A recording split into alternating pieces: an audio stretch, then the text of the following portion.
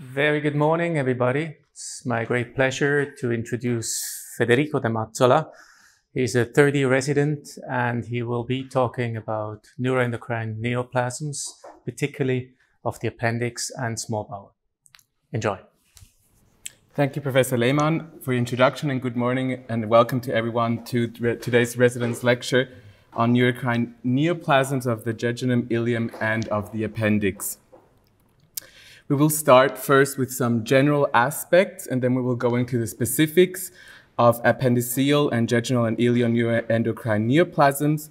Since the topic of NETs is very wide and vast, I will only be discussing the approaches and treatment of localized disease, otherwise it will go beyond the scope of this lecture.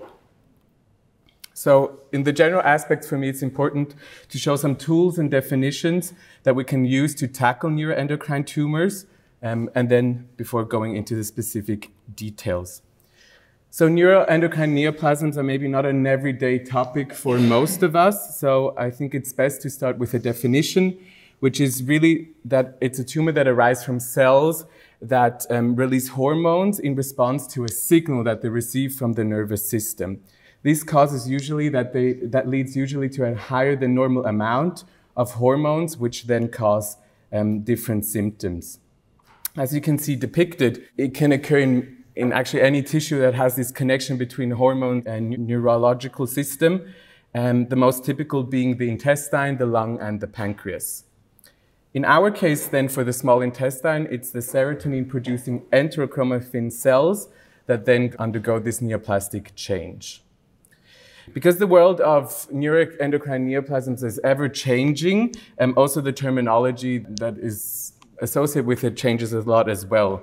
So the old term of carcinoid is not used anymore. We have the umbrella term of neuroendocrine neoplasms, and under that nomenclature, we have the neuroendocrine tumors and the neuroendocrine carcinomas, which are different entities or subcategories of the WHO classification. We will go into a bit of detail in a minute. So we will start with our first question. Neuroendocrine neoplasms, what is the prevalence of them in 100,000 cases per year? Do you think it's rather rare, 0.5, 5, 50, 500? Any of the residents? Yeah, even rarer, it's 0.5. So it's a very rare disease, as we can see.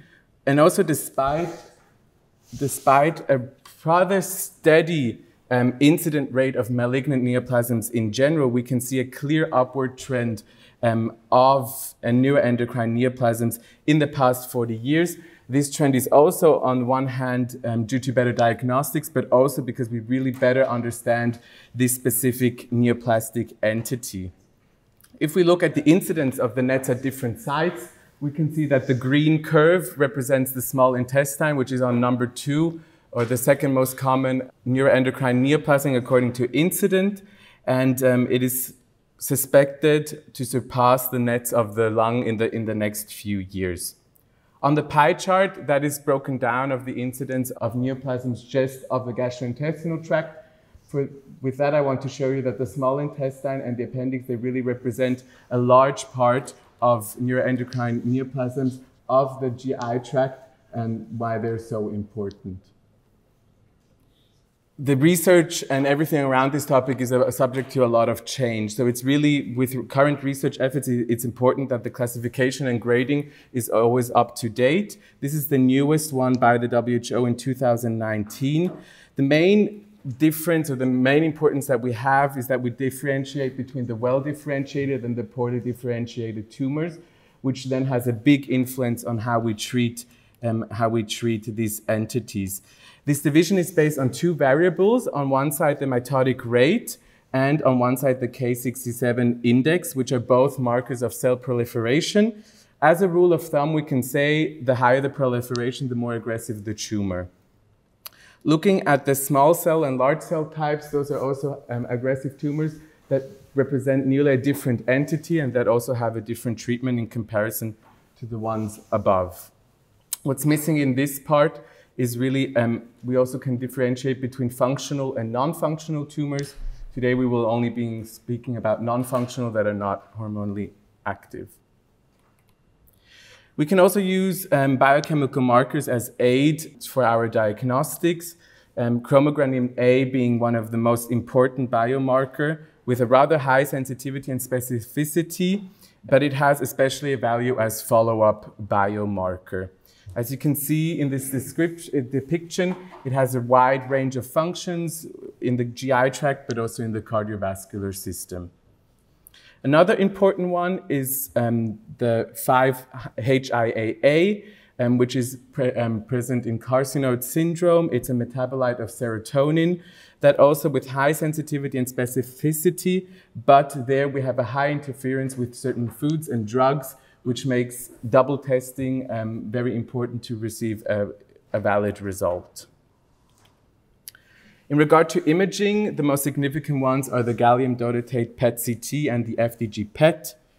The dotatate PET-CT marks somatostatin receptors, is highly sensitive and specific, and is important for low-grade tumors, whereas the FDG PET is a marker of metabolism and is more important for high-grade tumors. We can see a correlation shown by the Marburg effect, meaning the higher the grade of the tumor, meaning the higher proliferation rate and higher uptake of glucose, the more important, or we have a shift between the dotatate to the FDG imaging. Important for us, we're not alone in this complex topic and ever-changing topic. We have the European Neuroendocrine Tumor Society, ENETS, that issues and publish standards regularly and they has regular updates. We at the University Hospital are certified as Center of Excellence, and we have an interdisciplinary NET board for which we present every patient. So now we will continue to the neuroendocrine neoplasms of the appendix. The neuroendocrine neoplasm of the appendix have an overall very low incidence. And its main source is in discoveries and incidental discoveries in appendectomies in about 3 to 5 of 1,000 appendectomies. The mean age is around 45 years and is also rarely seen in pediatric patients. But it represents a significant amount of neoplasms of the appendix, and important also for here to show the prognostic values. So low tumor stages, as we can see in the bar chart, have very high survival rates. As soon as we then talk about advanced stages with distant metastases, this 5-year survival rate sinks significantly. You can also see that in the other chart, where it's charted, where the different grades are charted against each other. So that also shows again how important this grading is. So maybe a question for everyone with a raise of hands. Do you think that appendiceal neuroendocrine neoplasms cause acute appendicitis? Who is for yes? Okay. Who is for no? Nobody? So really the answer is not 100% no, but it's very unlikely that NENs of the appendix cause an appendicitis, and this is due to their location in the appendix. So they are rarely symptomatic. It's usually an incidental diagnosis at appendectomy, and 70% are located at the tip of the appendix. They're usually not causative of the acute appendicitis.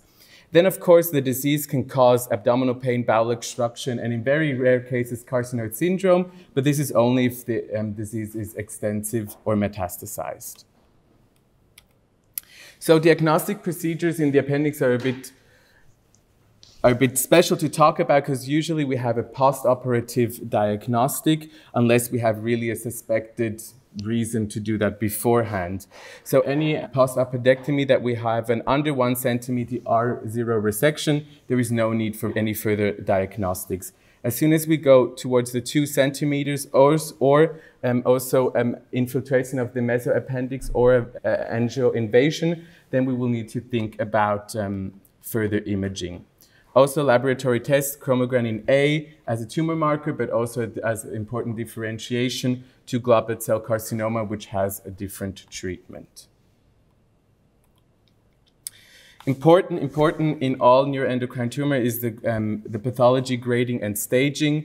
There will be an immune histochemical staining with synaptophysin, chromogranin A, and Ki67, and that will then put the tumor in an according stage. Important is that we have this 2 centimeter mark, and from there, the second factor that is important is if there's an invasion of an infiltration of the mesoappendix or not. These stages then lead to the therapeutic approach. This seems very confusing. The most simple part is the above 2 centimeters. So if we have tumors above 2 centimeters, we will go for the right-sided hemicolectomy. That is a pretty straightforward approach. Then it gets a bit more complicated if we have small tumors, so under 1 centimeter. And then we will have to discuss the risk factors. So where is the tumor located?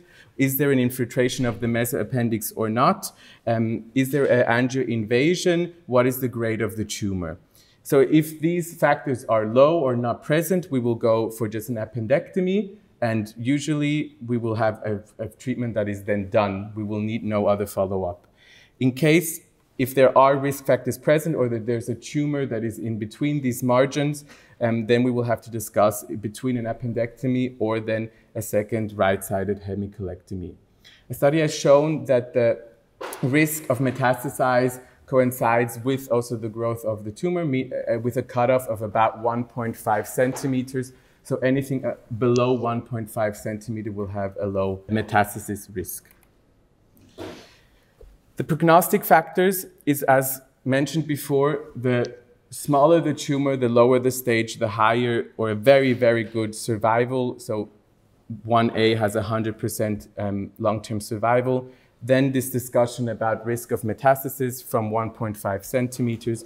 And then as soon as these stages go up, we have a higher risk of metastasis, which coincides with a bad survival. The location we've also talked about, tip being the most present, which makes an R0 resection very important, but also probable. And then the invasion of the mesoappendix is more common in children than in adults. The follow-up also coincides. If we have the therapeutic approach, we can mirror that to that as well. So as soon as you have well-differentiated an R0 resection, and depending on the size, we will have no to just simple follow-up, whereas as soon as we go to an extensive disease, we'll have more regular follow-ups with CTs and MRIs. So now we will continue to the jejunum and the ileum. Here things get a bit more complicated. So it has a higher incidence in comparison to the appendix, but it represents really a large chunk of intestinal neoplasms. The overall survival is worse than in comparison to the appendix, as you can see with the green boxes, also in comparison to the other tumors. And then here again, stage and grade are of the importance. The problem is that we tend to catch this tumor later than we want. So a lot of people associate carcinoid syndrome with neuroendocrine neoplasms. What are the typical symptoms of carcinoid syndrome?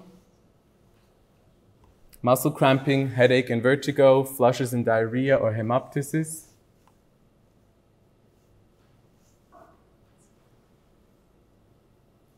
I would say C, flushes and diarrhea.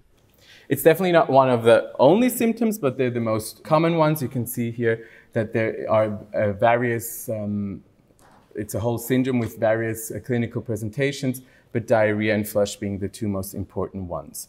Clinically, the tumors of the jejunum and the ileum, they show only with unspecific pain, and only a few, so up to 5%, have the carcinoid syndrome, which is caused by an overproduction of serotonin. But this is also a very rare clinical presentation and is reserved exclusively actually for patients with liver metastasis. Again, if we go into more extensive disease, the symptoms will become more severe and may lead to obstruction or mesenteric ischemia. Now, what is our diagnostic approach for the jejunum and the ileum. So it really starts of how the tumor initially presents itself. Is it an incidental finding through abdominal pain? Is it an abdominal? Do we see it in abdominal sonography? Is it a liver tumor that we find first that we biopsy? That will then, or is it through endoscopy, through a regular checkup? That will really decide on how we then continue with our diagnostic approach. Then it will lead to a clinical staging. There again, important is the dotatate PET, the gallium dotatate PET, and the FDG PET.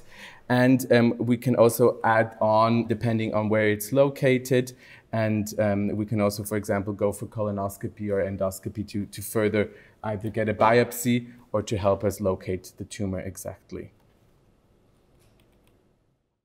The use of biochemical markers, again, can also help us, but have a higher value in the follow-up of these tumors. We can then differentiate again between functioning and non-functioning. This is then important for the perioperative management, especially if carcinoid syndrome is present, but that will go over the scope of this lecture. But just to keep in mind that as soon as carcinoid syndrome is in the play, we will have other approaches and other perioperative guidelines that we will need to follow. The most important, again, is if a biopsy can be attained, it should be attained, and we will do, again, the immunohistochemical staining with chromogranin A and simnatafysin, and again, of course, the grading through the Ki-67 and mitotic index. This is a vital part for the therapeutic algorithm. This will then lead, again, to a staging of the neuroendocrine tumor of the small intestine. Here the cutoff is 1 centimeter, and also in what region that it infiltrates histologically. And as soon, of course, as we have a nodal involvement, that will really upstage the tumor for quite a bit into a stage 3. So if you put this all together, this is the guidelines that the ENETS gives us, and comprised in about 20 different pages, but this is like the overview of what we would do as diagnostic procedure, as a puzzle, and put that together individually for every patient. So the therapeutic approach in localized disease, meaning if we have a stage T1 to T3 without nodal involvement, will be a radical resection with the resection of the lymph nodes along the mesenteric root. The aim here is that the patient is tumor-free and that we really get all of the tumor out. We will do the same if there is a nodal involvement present in the case of regional disease. Here we have different problems that arise through the resection of the lymph nodes in the mesenteric area. Number one, at least 8 lymph nodes are needed for a proper histological workup and to really define the stage of this patient. And if more than 4 lymph nodes are positive in this histological analysis, this coincides with the earlier recurrence of the disease.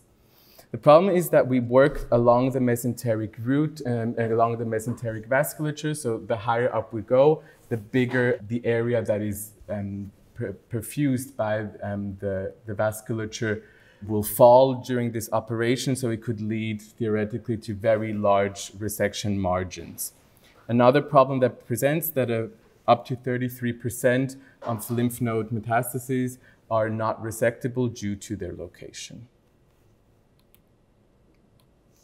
Then, as a last part, if we then talk about distant disease, we'll have, again, other approaches. Usually, we still go for a radical. We'll take out the primary tumor in order to avoid complications that may arise, including obstruction and bleeding. And then, of course, if it is a metastasized disease, there will be talk of chemoradiotherapy and so on. Just to finish, the follow-up of the jejunum and the ileum is also according to their grade and to their stage. So if it's curatively resected, we will have, of course, less follow-up, whereas if there is residual tumor or metastasis, we have a much closer follow-up, also depending if carcinoid syndrome is present or not. So the take-home messages from today: neuroendocrine neoplasms remain a rare entity, but they're on the rise for us. Important, every specific entity has a specific treatment, so not every patient is the same. Every patient should go to an interdisciplinary net board, which we have here at our hospital, and there are new discoveries in this area every day. Thank you very much for your attention. Federico, thank you very much. Excellent presentation. Very didactic, nice slides. So thank you. I think all of us, we learn. We don't see many of these tumors yet when they are here. It's very important to recognize them early, as you just write here, to submit to an interdisciplinary net board because they behave differently than other tumors. And we have usually to do different treatment, at least they have a long-term plan, since the long-term survival of this patient is much better than any other tumors. Maybe two questions, mostly to Professor Lehmann here. One, maybe shortly, just to discuss liver transplant. I mean, we discussed that. We don't transplant where he is. Yeah, here. We don't transplant many of them. Maybe just shortly for the audience. Next, what sometimes we face, we have the metastasis. We operate that, but we don't find the primary tumors. So we have new diagnostic tests today that make that more accurate. But my second question is, how aggressive should we be to identify the primary tumors in these patients? Okay, that's two complex questions. Thank you very much. Thanks, Federico, for your nice talk. First, to look for the primaries. Actually, a non-identification of a primary tumor in a well-differentiated net is rather rare. What happens often, particularly in small bowel nets, is that metastases or lymph nodes are much larger than the primary tumor, which is often centimetric, located in the small bowel, just before the ileocecal valve. But very often those well-differentiated tumors are detectable by gallium PET. So that's it's not new, but that's kind of a standard to look for primaries. It's more often in let's say a subtype of neuroendocrine tumors, which is small bowel carcinoma. There it can happen that the primary vanishes, but that's a different disease and has a different tumor biology. With regard to aggressive treatment of metastasis, we did not talk about that. There are multiple strategies. Receptor therapy, peptide-related receptor therapy, for example, has made some tremendous advances over the last years. Somatostatin hormone treatment has evolved. And of course, surgical strategies. And surgical strategies become more prominent the lower the biology. And for liver transplant, the tumor has to be limited to the liver, and it should have a good biology. So it's usually G1 or low G2, and not too much of the liver. About less than 50% should be involved. And then these candidates can be evaluated for liver transplant. But we do not have so much comparative data, so we do not know if it's better to resect them or better to transplant them. It's mostly a large series from Milano that suggests that liver transplant may be an excellent treatment for those patients, but that's something that evolves day by day. What about conservative treatment or palliative medical treatment or immunotherapy? Is there anything new? Yes. Well, Federico mostly talked about localized disease, and the cornerstone treatment of localized disease is still surgery. I think there's no good role for medical treatment in those patients. Local resection, for example, endoscopic resection, is usually not recommended for small bowel tumors because they have an extremely high rate of lymph node metastasis. So that's also not advocated. It's a good option in rectal nets. If they're limited to the mucosa, they should be only resected by endoscopy.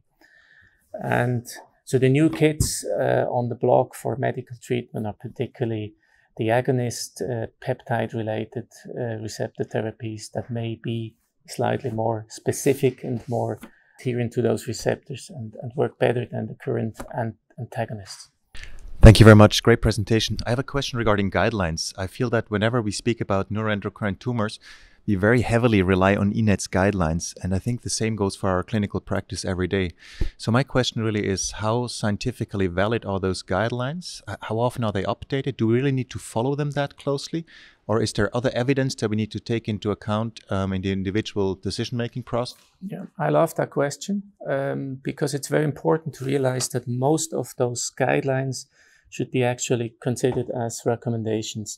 For example, the recommendation for the appendix is based on, let's say, 200 patients, retrospective series, multivariate analysis of risk factors for progression to lymph node metastasis. And there is, maybe not day by day, but every other year, there are larger series that remodel those recommendations. And I think it's very important to keep an eye on the literature, what happens in large centers, and these recommendations are updated time by time. Yeah.